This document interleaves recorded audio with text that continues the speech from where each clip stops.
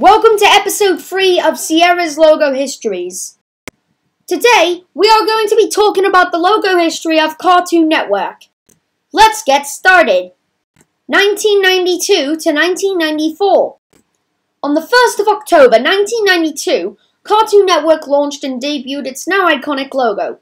It had a black and white 7x2 grid with each letter of the network's name set in a font called Eagle Bold. Hatmaker designed the logo. 2004 to 2010.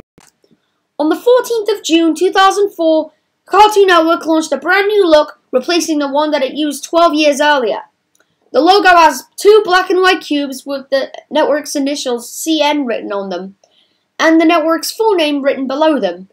It was designed by Animal Logic, a design firm based in Sydney, Australia. 2010 to the present day. On the 29th of May 2010, Cartoon Network updated the logo and changed its on-air look. It was created by its in-house design team as well as a design firm called Brand New School. The checkerboard theme was used extensively in the work.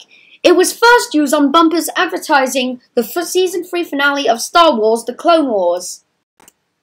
Thanks for watching. Stay tuned for episode 4.